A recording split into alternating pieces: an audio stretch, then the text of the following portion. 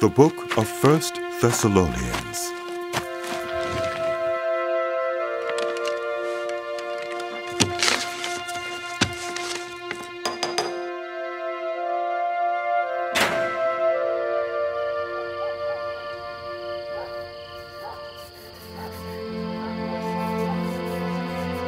Paul, Silas, and Timothy, to the church of the Thessalonians, in God the Father and the Lord Jesus Christ. Grace and peace to you. We always thank God for all of you and continually mention you in our prayers. We remember before our God and Father your work produced by faith, your labor prompted by love, and your endurance inspired by hope in our Lord Jesus Christ. For we know, brothers and sisters loved by God, that He has chosen you, because our gospel came to you not simply with words, but also with power, with the Holy Spirit and deep conviction. You know how we lived among you for your sake. You became imitators of us and of the Lord, for you welcomed the message in the midst of severe suffering with the joy given by the Holy Spirit. And so you became a model to all the believers in Macedonia and Achaia. The Lord's message rang out from you, not only in Macedonia and Achaia. Your faith in God has become known everywhere. Therefore, we do not need to say anything about it, for they themselves report what happened when we visited you. They tell how you turned to God from idols, to serve the living and true God, and to wait for His Son from heaven, whom He raised from the dead, Jesus, who rescues us from the coming wrath. You know, brothers and sisters, that our visit to you was not without results. We had previously suffered and been treated outrageously in Philippi, as you know, but with the help of our God, we dared to tell you His gospel in the face of strong opposition. For the appeal we make does not spring from error or impure motives, nor are we trying to trick you. On the contrary, we speak as those approved by God to be entrusted with the gospel. We are not trying to please people, but God who tests our hearts.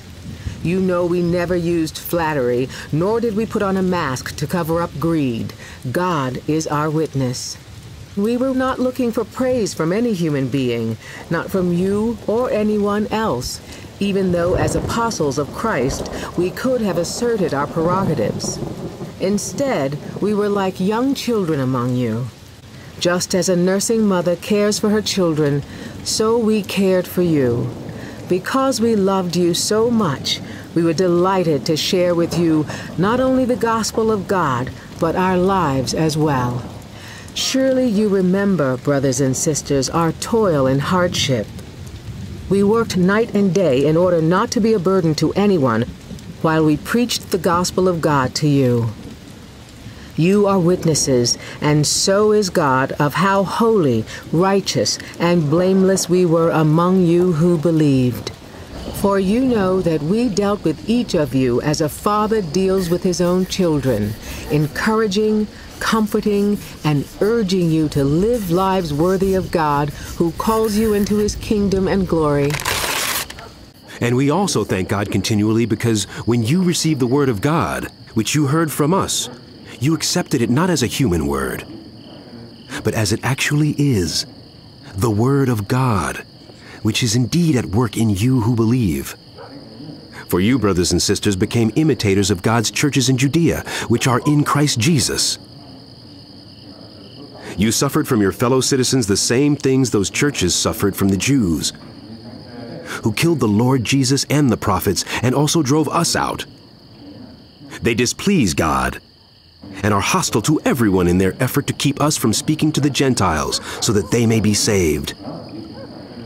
In this way, they always heap up their sins to the limit. The wrath of God has come upon them at last.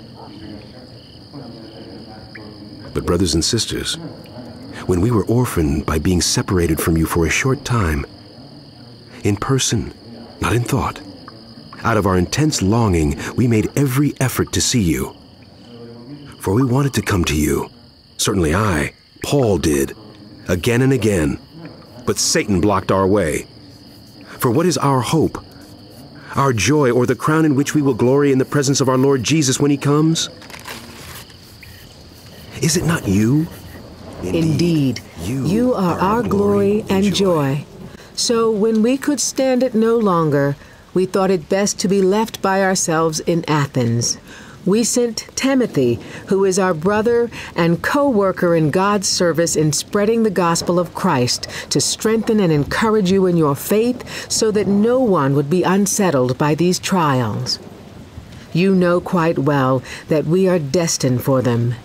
In fact, when we were with you, we kept telling you that we would be persecuted, and it turned out that way, as you well know.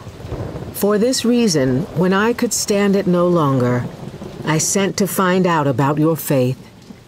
I was afraid that in some way the tempter had tempted you, and that our labors might have been in vain. But Timothy has just now come to us from you and has brought good news about your faith and love. He has told us that you always have pleasant memories of us and that you long to see us, just as we also long to see you. Therefore, brothers and sisters, in all our distress and persecution, we were encouraged about you because of your faith. For now, we really live since you are standing firm in the Lord. How can we thank God enough for you in return for all the joy we have in the presence of our God because of you? Night and day we pray most earnestly that we may see you again and supply what is lacking in your faith. Now may our God and Father himself and our Lord Jesus clear the way for us to come to you. May the Lord make your love increase and overflow for each other and for everyone else, just as ours does for you. May he strengthen your hearts so that you will be blameless and holy in the presence of our God and Father when our Lord Jesus comes with all his holy ones. As for other matters, brothers and sisters, we instructed you how to live in order to please God, as in fact you are living. Now we ask you and urge you in the Lord Jesus to do this more and more. For you know what instructions we gave you by the authority of the Lord Jesus.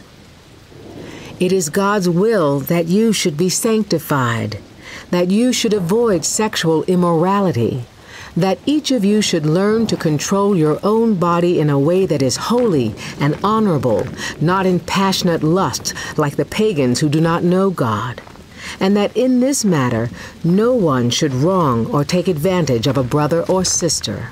The Lord will punish all those who commit such sins, as we told you and warned you before. For God did not call us to be impure, but to live a holy life.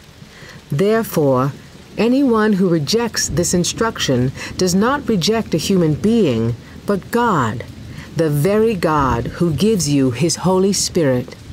Now, about your love for one another, we do not need to write to you, for you yourselves have been taught by God to love each other. And in fact, you do love all the brothers and sisters throughout Macedonia. Yet we urge you, dear friends, to do so more and more, and to make it your ambition to lead a quiet life. You should mind your own business and work with your hands just as we told you, so that your daily life may win the respect of outsiders and so that you will not be dependent on anybody. Brothers and sisters, we do not want you to be uninformed about those who sleep in death, so that you do not grieve like the rest who have no hope. We believe that Jesus died and rose again. And so we believe that God will bring with Jesus those who have fallen asleep with him. According to the Lord's word, we tell you that we who are still alive, who are left till the coming of the Lord, will certainly not precede those who have fallen asleep.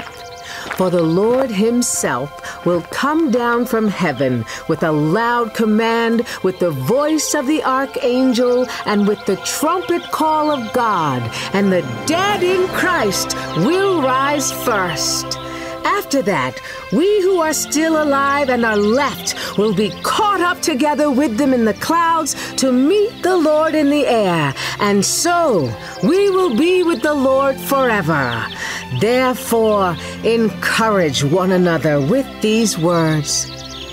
Now, brothers and sisters, about times and dates we do not need to write to you, for you know very well that the day of the Lord will come like a thief in the night, while people are saying, peace and safety.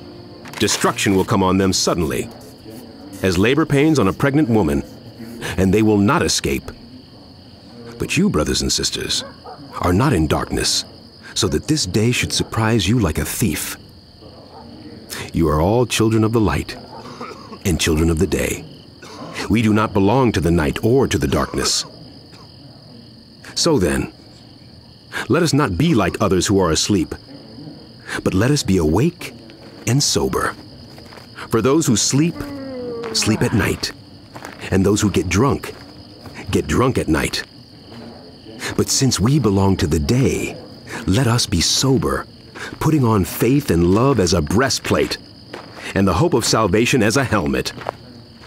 For God did not appoint us to suffer wrath, but to receive salvation through our Lord Jesus Christ. He died for us, so that whether we are awake or asleep, we may live together with Him. Therefore, encourage one another and build each other up, just as in fact you are doing. Now we ask you, brothers and sisters, to acknowledge those who work hard among you, who care for you in the Lord, and who admonish you. Hold them in the highest regard and love because of their work. Live in peace with each other. And we urge you, brothers and sisters, warn those who are idle and disruptive. Encourage the disheartened. Help the weak. Be patient with everyone. Make sure that nobody pays back wrong for wrong, but always strive to do what is good for each other and for everyone else. Rejoice always. Pray continually. Give thanks in all circumstances, for this is God's will for you in Christ Jesus. Do not put out the Spirit's fire. Do not treat prophecies with contempt, but test them all. Hold on to what is good. Reject whatever is harmful. May God Himself, the God of peace, sanctify you through and through. May your whole spirit, soul, and body be kept blameless at the coming of our Lord Jesus Christ. The one who calls you is faithful, and He will do it. Brothers and sisters, pray for us. Pray for us. Greet all God's people with a holy kiss. I charge you before the Lord to have this letter read to all the brothers and sisters. The grace of our Lord Jesus Christ be with you.